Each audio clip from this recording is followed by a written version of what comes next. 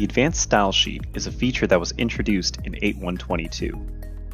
It increases flexibility of prospective style configuration by allowing an accessible CSS file from within the designer.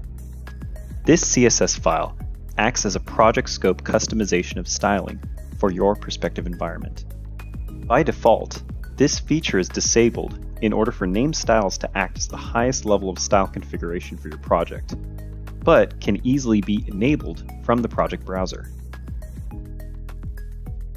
Under the new Stylesheets CSS, you can specify the same parameters available through our Edit Style UI by instead using CSS language.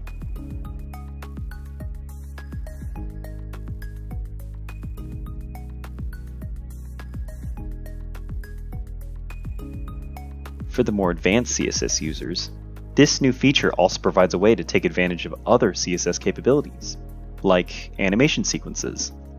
For example, let's say you wanted your label component to slide across the screen.